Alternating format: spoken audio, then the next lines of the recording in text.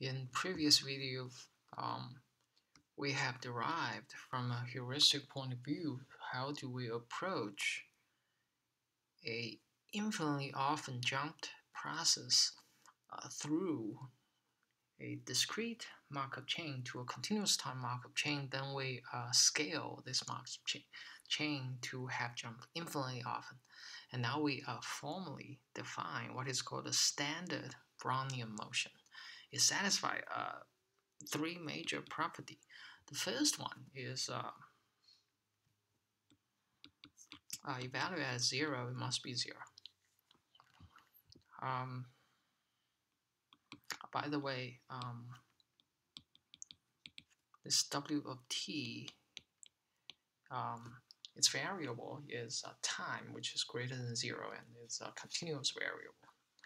The second one is a stationary and independent increment.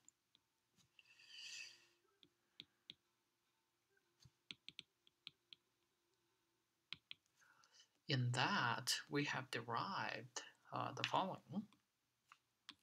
It's Wt minus Ws for t is greater than s is of a normal distribution with mean 0 and variance t minus s. And as well as Wt minus Ws is independent of all the past values, including s.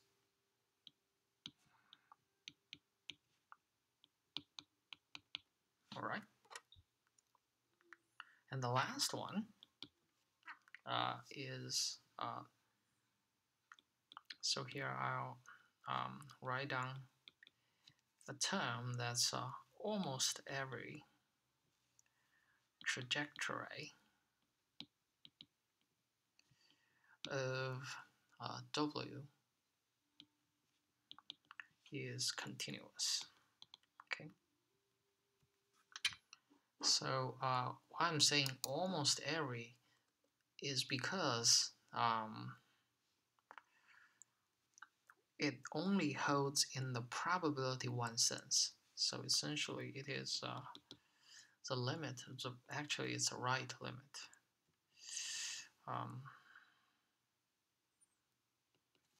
Plus of Wt plus h subtract Wt is 0 with probability 1. This limit is 0 with probability 1. Okay. And so now we will learn several interesting property of the standard Brownian motion. Let's consider its probability density function. So we assume W of s is x, okay? And then we're curious of what is W of t about, and for a t that's greater than s. For Brownian motion, the common trick we use in analyzing Brownian motion is we always rewrite a time, for example, this W of t as the sum of a previous time plus their difference. Okay. For example, this one we know it's x, it's deterministic. This is already like given. Okay, it's deterministic, it's non-random, and this one we know that it's a normal random variable with mean 0 and variance t minus s. As a result, W of t is then a random variable, which is normal.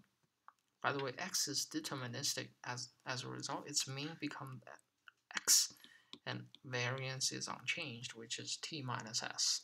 Okay, and this is to say that, so as a result, probability of given Ws is x, and let's say W of t is less than or equal to a, so for some a constant, can be then computed by a probability density function, and this density function, I'm going to rewrite it using a notation, which is phi of t minus s, and the second variable is y minus x, and we integrate it against the y, and where the phi of t and z is defined by 1 over square root of 2 pi t exponential function e raised to the z square divided by 2t to the power. And this function is nothing but this function right here is a PDF of, you guys might already seen this. It's a PDF of normal random variable with zero mean and variance t, which was original,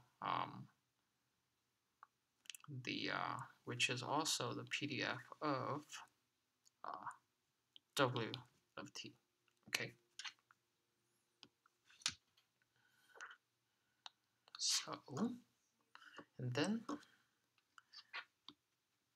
we'll continue to explore this trick. For example, if we want to compute of the expectation of Ws times W of t for some s less than t,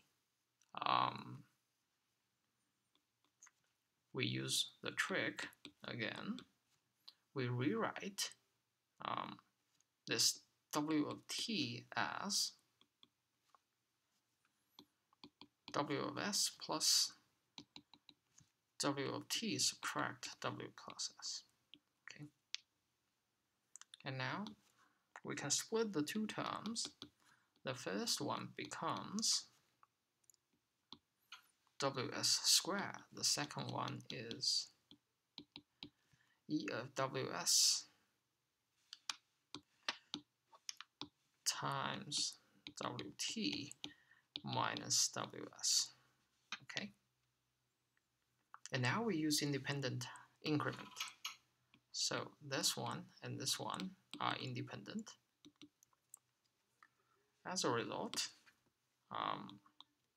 and by the way, because they are independent, so now it becomes the expectation of this guy multiplied with the expectation of this guy. But this one is a normal distribution. This one is normal distribution 0 mean and the variance t minus s. As a result, its expectation is 0. So the second term is 0. It's only the first term, which is this guy square, and this is nothing but, and we know that W of s is of a normal distribution 0 with variance s. As a result, this one is nothing but the variance of W of s, and it's just s.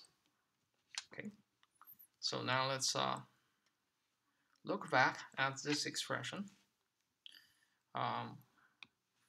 This is a multiplication of W of s and W of t for the same Brownian motion for a time s minus t.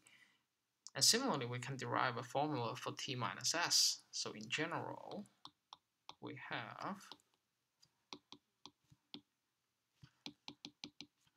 this formula, which is the expectation of the product of this Brownian motion at two different times is nothing but the minimum of these two times.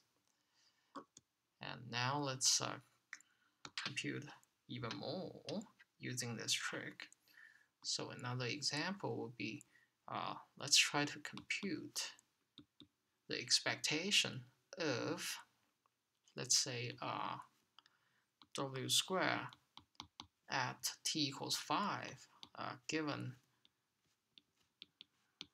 w evaluated at 3 is 4. Okay. And now we use this trick again. We rewrite. Keep this in mind. This is like our s. So this is like our w of s.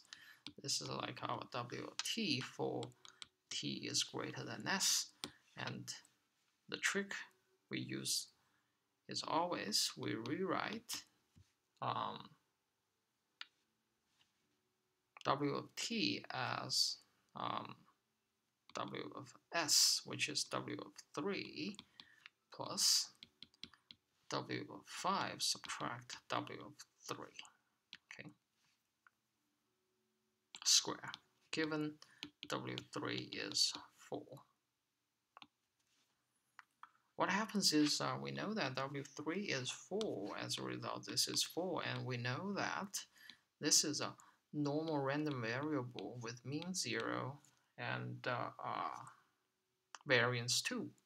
So the expectation of this conditional distribution, if we plug in this 4 right here, it becomes simply the unconditional one, which is 4 plus, and we denote the normal random variable of this guy as, let's say, z.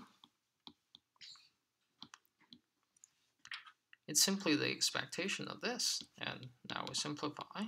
This is just a z squared plus 8z plus 16, and by the linearity of expectation, this is just expectation of z squared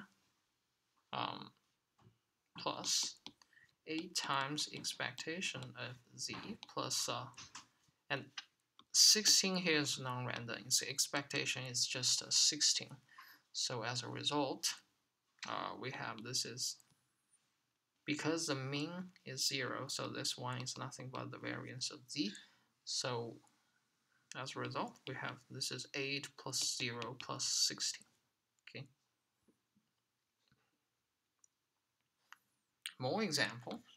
So suppose we would like to find some conditional distribution of, let's say, we want to find what is w of t that's greater than a, but not the absolute one, but the conditional one, similar to this. And how do we do that is we can make use of the standard normal random variable. So instead of relying on integrating the f function, and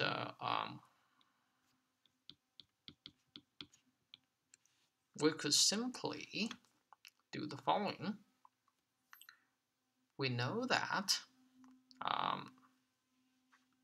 w of t, okay, is w of s plus w of t minus w of s. So what happens is, this is the same thing as, if we let this guy to be a c, then c is of normal distribution mean 0 and variance t minus s.